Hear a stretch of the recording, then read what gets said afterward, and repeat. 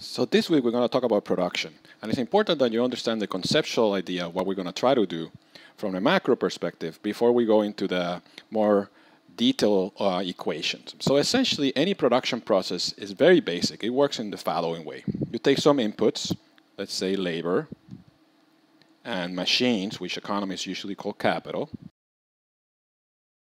And then you enter them into, you use them in some way, so you kind of throw those inputs into this box that we call production, and then voila, you produce some output. If it's cars, it's cars. If it's you have a coffee shop, it's coffee cups. So the important process that we're going to study here is essentially what happens in this box. All right, this is what changes, is how a company uses its inputs to produce this output. This is what we're going to cover in this chapter. The most basic way we can kind of mathematically model that is by saying that the output the company produces, we call that Q, is going to be a function of two types of inputs. Labor, which are inputs that you can change pretty quickly, we call that variable inputs.